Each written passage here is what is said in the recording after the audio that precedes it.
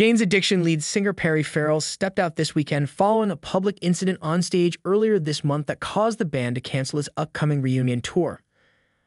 On Friday, September 27, Farrell, 65, and his wife Eddie Law Farrell were spotted out for a walk with their dogs in Santa Monica, Calif. The couple wore casual outfits as they held their two pets' leashes.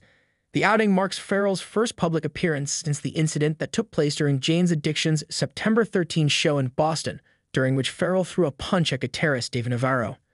The band was performing at the Leaderbank Pavilion when an altercation between Navarro, 57, and Farrell broke out during a performance of their song Ocean Size from the group's 1988 album, Nothing Shocking.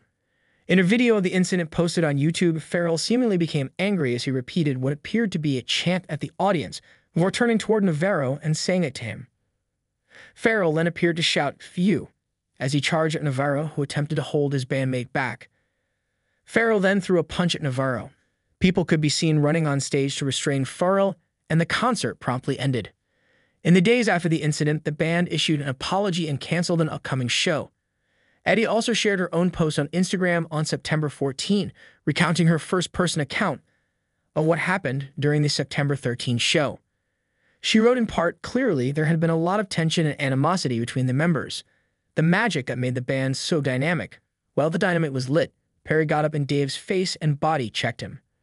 Perry's frustration had been mounting night after night. He felt that the stage volume had been extremely loud and his voice was being drowned out by the band," she continued, adding that her husband had been suffering from tinnitus and a sore throat every night.